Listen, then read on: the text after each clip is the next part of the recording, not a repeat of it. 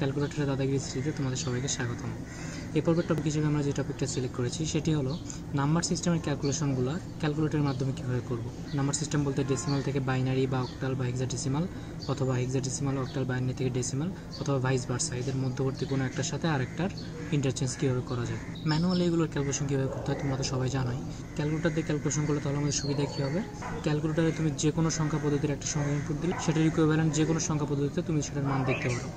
তো তুমি যখন ক্যালকুলেশন করবে ম্যানুয়ালি, তুমি তোমার অ্যান্সারটা ঠিক হয়েছে কিনা, ক্যালকুলেশনে কোথাও ভুল হয়েছে কিনা, এটা তুমি 1 সেকেন্ডের মধ্যে জাস্ট চেক করে নিতে পারো ক্যালকুলেটরে এই ক্যালকুলেশনটা করে। তো চলো শুরু করা যাক। আমরা শুরুতেই অন বাটনে প্রেস করে ক্যালকুলেটর অন করে নিচ্ছি। এরপর মোড বাটনে প্রেস করলে আমরা 8টা অপশন দেখতে পাবো। এই 8টা অপশনের মধ্যে 4 নম্বর অপশনটা হলো বেজ এন অপশন।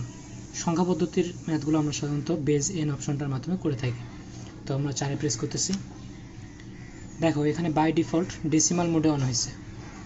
তার মানে কি, তোমার যদি কোশ্চেনে এরকম ম্যাথ দেওয়া থাকে যে ডেসিমাল থেকে তুমি অক্টালে বা বাইনারিতে বা হেক্সাডেসিমালে কনভার্ট করো, তাহলে তুমি এই ডেসিমালেই রাখবা। আর যদি কোশ্চেনে এমন দেওয়া থাকে অন্য কোনো নাম্বার সিস্টেমের সংখ্যা দেওয়া থাকে, তাহলে তোমাকে এখানে দেখো ডেসিমাল, হেক্সাডেসিমাল, বাইনারি, অক্টাল, এখানে 4টা নাম্বার সিস্টেম দেওয়া আছে। তোমার যেই সংখ্যাটা দেওয়া থাকবে কোশ্চেনে ইনপুট, সেটাতে আগে তোমার কনভার্ট করতে হবে। এখানে দেখো যদি বাইনারি দেওয়া থাকে তাহলে আগে বাইনারি মোড করে নেবা, যদি হেক্সাডেসিমাল দেওয়া থাকে হেক্সাডেসিমাল মোড করে নেবা, অক্টাল থাকলে অক্টাল মোড করে নেবা, ডেসিমাল থাকলে ডেসিমাল মোড করে নেবা। তাহলে যেটা ইনপুট দেওয়া থাকবে যে সংখ্যাটা, সেটা যেই সংখ্যা পদ্ধতির সেটা আগে করে নিতে হবে। এরপর সেই সংখ্যাটা জাস্ট ইনপুট দিতে হবে। যেমন দেখো আমার যদি ডেসিমাল দেওয়া থাকে মনে করো 10 লিখে আমি ইকুয়াল প্রেস করতেছি, তাহলে দেখো ডেসিমাল 10 ইনপুট হয়েছে। এরপর আমি কি করতে পারি, আমি এখানে দেখো হেক্সাডেসিমালে প্রেস করলে 10-এর ইকুইভ্যালেন্ট এখানে দেখাচ্ছে এ। দেখো তারপরে আমি যদি বাইনারিতে প্রেস করি 10-এর ইকুইভ্যালেন্ট এখানে দেখাচ্ছে, দেখো 10, ঠিক আছে। তারপর আমি যদি অক্টালে প্রেস করি, দেখো এখানে অক্টাল ইকুইভ্যালেন্টটা দেখাচ্ছে।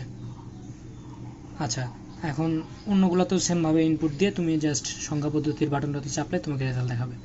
কিন্তু হেক্সাডেসিমালের কথা একটু বলি, যে হেক্সাডেসিমালে যদি কোনো সংখ্যা দেওয়া থাকে তারপরে সেটাকে যদি অন্য সংখ্যায় কনভার্ট করতে বলে, তাহলে কীভাবে করবো। হেক্সাডেসিমালের ক্ষেত্রে তোমরা জানো যে এ থেকে এফ পর্যন্ত অ্যালফাবেটগুলোও আমার কাউন্ট হয়। তাহলে আমি কি করবো, দেখো এখানে এ থেকে এফ পর্যন্ত এই যে অপশনগুলো, এগুলোকে আমার তখন কাজে লাগাতে হবে। ঠিক আছে, কিভাবে, মনে করো হেক্সাডেসিমাল একটা নাম্বার লিখতেছি আমি 5D, ঠিক আছে। তারপর আমি ইকুয়াল চাপতেছি, তাহলে 5D এখানে ইনপুট হয়ে গেল।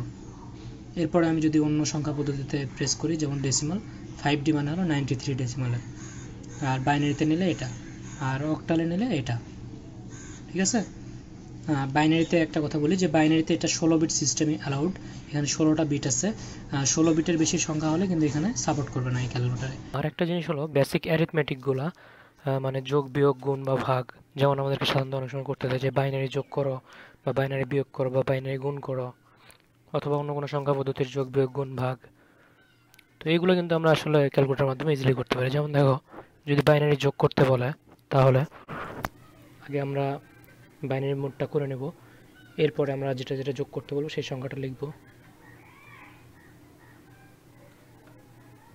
তোমরা জানো যে বাইনারি শুধু 0 আর 1, তো লিখে জাস্ট ইকুয়াল চাপলে রেজাল্ট দেবে।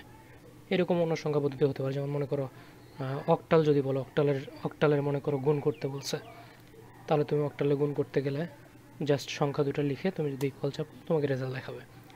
এরকম যে কোনো সংখ্যা পদ্ধতিটি তুমি বেসিক অ্যারিথমেটিকগুলো ক্যালকুলেটরের মাধ্যমে ইজিলি করতে পারবা। তো যাই হোক, আশা করি তোমাদের ভিডিওটা হেল্পফুল হয়েছে। ভিডিওটা ভালো লাগলে অবশ্যই লাইক করবা, আর চ্যানেলটা সাবস্ক্রাইব করে রাখবা পরবর্তীতে এরকম আরও ভিডিও পাওয়ার জন্য। ভালো থাকো সবাই, আল্লাহ হাফেজ।